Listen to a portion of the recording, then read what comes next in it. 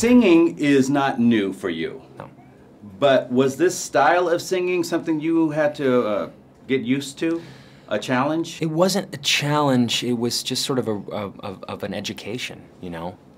I grew up playing music. I grew up playing an acoustic guitar and singing with my friends and singing this sort of acoustic style of music, a James Taylor-y kind of a sound. So it's in that world, you know, that the songs that I sing in this movie have that sort of, that obviously throwback feel. So it wasn't too much of a stretch. The character was, I usually play straight man. I usually play the guy that's right in the middle, the guy who's the all-American boy next door type. And so to be a quirky oddball in a Coen Brothers movie, that was the stretch.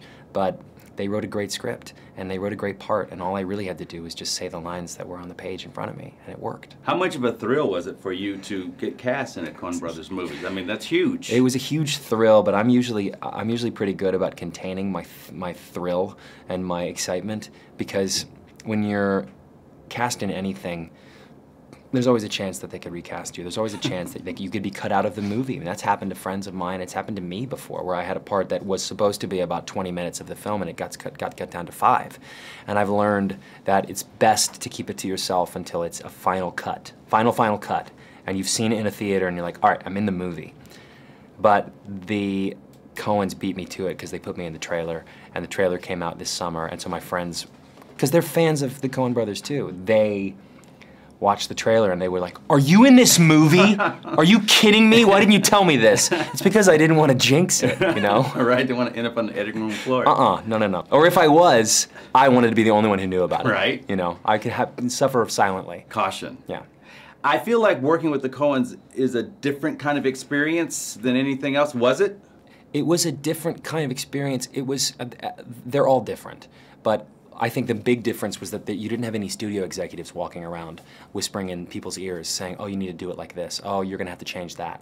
You know, Studio Canal gave these guys the money and said, "We trust you, go make the movie." And CBS Films came along after the movie was finished and, you know, won the bidding war for the film. A lot of movies today are made, you know, by groups of people instead of individuals. And I know that Joel and Ethan are 2 people, but they have an individual voice.